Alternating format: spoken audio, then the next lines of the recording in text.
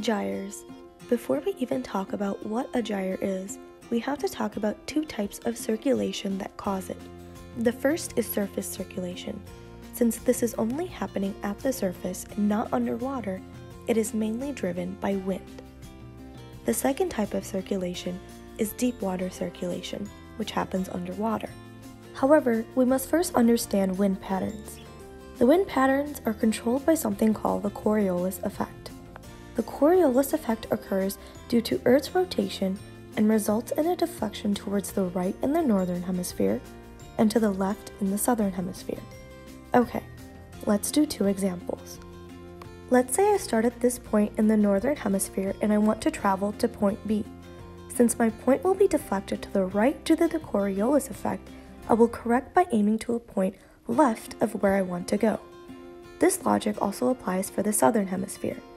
If I start at point A and want to travel to point B, I will have to aim for a point to the right of my destination if I want to account for the Coriolis effect. These wind patterns also drive convection cells. Convection cells are driven by a density difference. Remember, heavier items sink or fall, and lighter components rise. There are two constant wind patterns that blow in opposite directions, the westerlies and the trade winds. At the equator, the air is warmer because of the direct heat from the sun. Here the warmer, lighter air rises, and the cooler, denser air sinks, creating a cycle that is seen between the latitudes of 0 degrees, 30 degrees, 60 degrees, and at the poles. The Coriolis effect also influences water movements, and now we can finally learn about how gyres are created. With the westerlies blowing in the opposite direction of the trade winds, water begins to mound in a large circle in the middle. Due to the Coriolis effect, something called the Ekman transport occurs.